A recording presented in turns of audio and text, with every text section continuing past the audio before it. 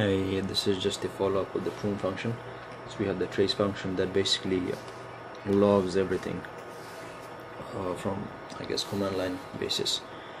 In this case, it will be logging our input and output file repository activity of that prune command.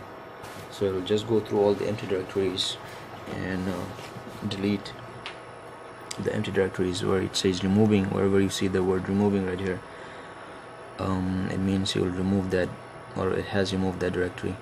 And if it says directory blah blah blah is not empty and it will not be removed, it means, as it says, it's not empty and it hasn't been removed. Maybe some files are there. So you'll see all these are all our logs. For some reason there's a limit, I guess 489 kilobyte in terms of these input file repository activities. And here's one from Web Intelligence Report Server.